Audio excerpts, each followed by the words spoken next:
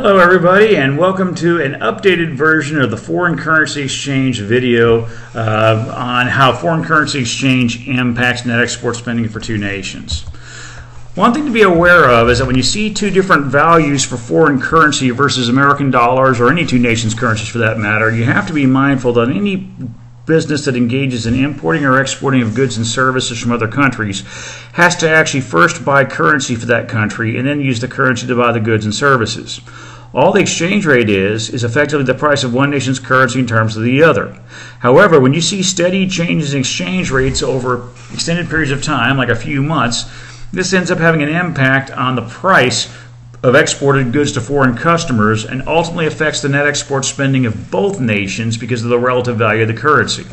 Now, the values of these currencies shift a lot because of supply and demand. Tourism, trade, politics, trade deals, and so forth are going to very strongly impact these things, along with the buying and selling of bonds from one nation to another. There's a lot of things involved in here that makes these values a little bit volatile, but typically there's going to be general trends over time of gains and losses in values of one currency relative to the other. Now, first let's talk about how do you convert from one currency to another.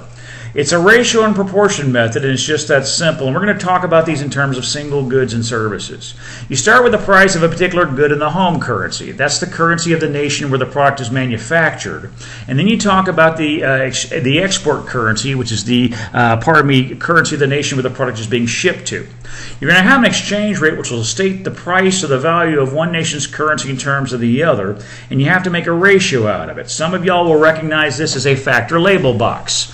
You start with the price in the home currency. You make a ratio of the exchange rate, multiply by what it says about the exchange rate for the export currency, divide by what it says for the exchange rate for the home currency.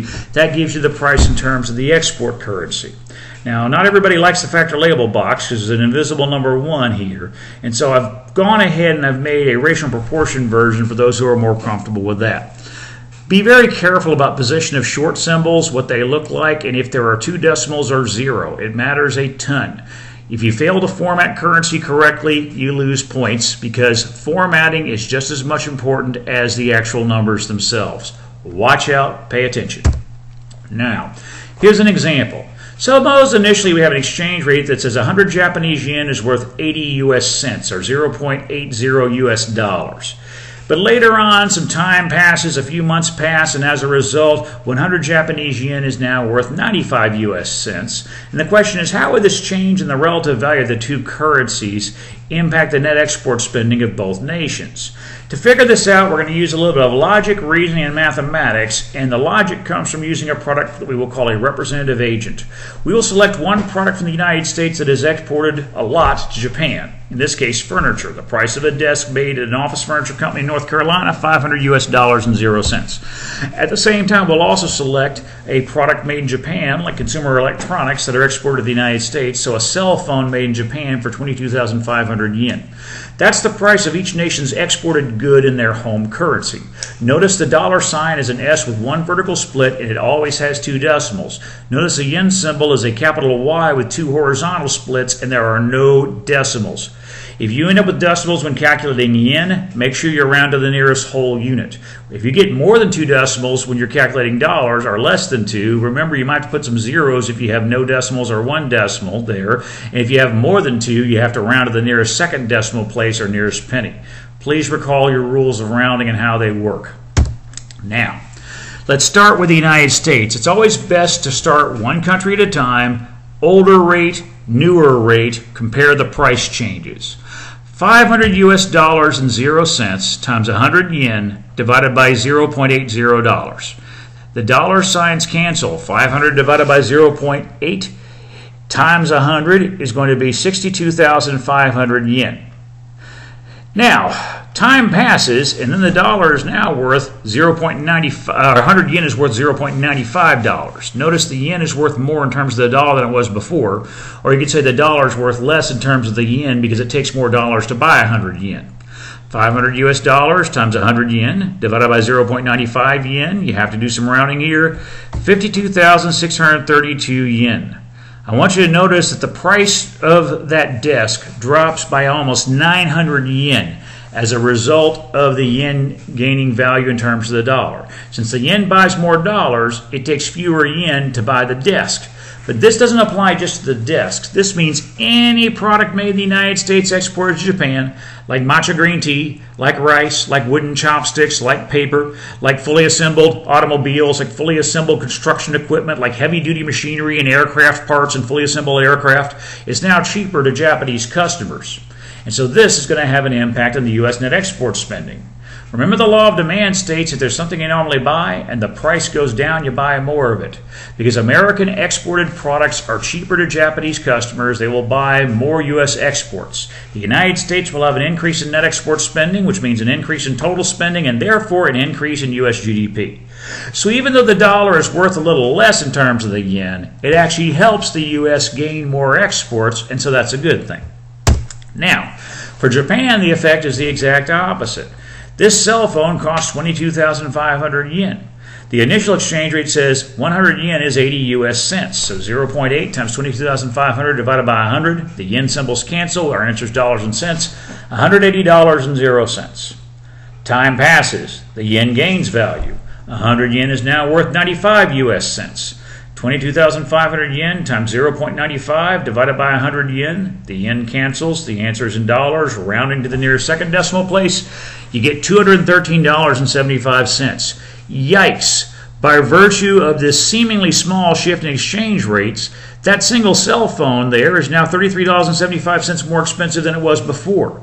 But guess what? It's not just that particular product. It's any consumer electronics made in Japan, any automobile parts made for various Japanese cars made in Japan, any type of media such as anime and manga made in Japan, any type of specialized products like, green wasabi root and stuff like that they export to the United States. Any product made in Japan is now more expensive to American customers.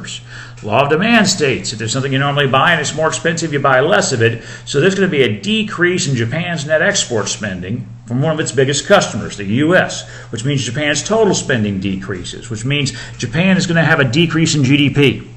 And so that's amazing to think about. Now, a couple of things I want to warn y'all about. Don't get hung up on the notion of gain or lose value. It's the in terms of that matters. When the dollar loses value in terms of the yen, what that means is American products are cheaper to Japanese customers, and therefore the U.S. sells more product to Japan. So, a loss of value of the dollar versus the yen is good for the United States because our net export spending increases, our total spending and GDP increases, and coming up next in this unit, the aggregate demand curve always shifts to the right when any part of total spending increases significantly. So the United States will have a shift to the right for the AD curve. Now for Japan, it's the exact opposite. When the yen gains value in terms of the dollar, it means Japanese products are more expensive to American customers, and therefore Japan has a drop in net export spending. When net export spending decreases, it's part of the total. There's a decrease in total spending, which means a decrease in GDP for Japan. And Japan has an AD curve too. When total spending decreases, their AD curve shifts to the left. Again, the issue is not the gain or loss, it's the in terms of. Is it cheaper or more expensive to foreign customers? That's what you have to think about so you don't get steered in the wrong direction. Now, class, let's be mindful of something, and that is that nobody wins a trade war. The United States' largest trading partners, top 7, for exports, meaning customers that buy goods we make: Canada, Mexico, China, Japan, United Kingdom, Germany. Imports, meaning countries we buy products that manufacture and they send to us: China number 1, Mexico number 2, Canada number 3, Japan, Germany, and South Korea again in the United Kingdom. Same 7 countries, biggest importers and exporters with respect to the United States. Class, this trade war is bad news, especially when it concerns China, because look at the amount of imports and exports we buy. A lot of American consumers are being hurt by the tariffs because Chinese products we buy are more expensive to us, and a lot of Chinese businesses and employees are being hurt. But the same is true for the United States. A lot of American farmers have been hurt because of big cuts in orders of massive amounts of soybeans we grow. China is our biggest export market for soybean farmers, and it has been devastating to soybean growers in the Midwest and the Southeast.